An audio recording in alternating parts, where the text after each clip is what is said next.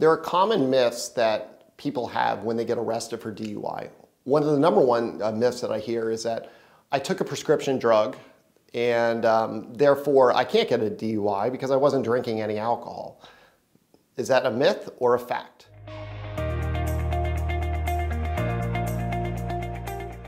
That's a myth. You can absolutely get a DUI for taking your prescribed medications if you are too impaired to operate a motor vehicle to the extent your normal faculties are impaired.